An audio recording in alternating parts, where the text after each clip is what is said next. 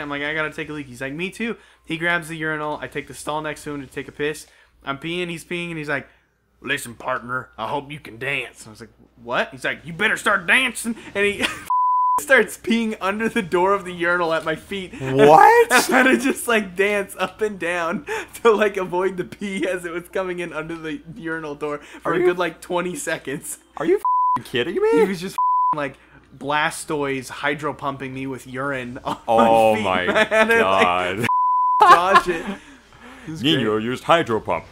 Yeah, it was Dance, great. boy.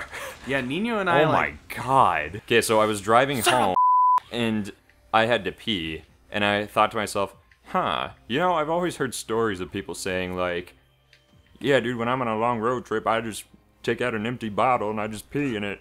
Or play World of Warcraft. So, even though I could have very easily gotten out and just peed in the bushes on the side of the road, I decided to be a complete moron. I had a Gatorade bottle with me, and I was like, you know what? Please don't tell me. Of course, suddenly I realized it was getting too high.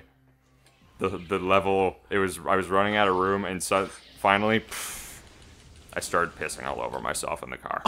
Oh my god! Made a huge mess. I don't think you've ever told me that story. No, I haven't. I felt like a idiot. So I ended up driving for the next 2 hours completely drenched in urine back to town. And I had to take a shower and do laundry and clean up my car and all that good stuff. Jesus Christ.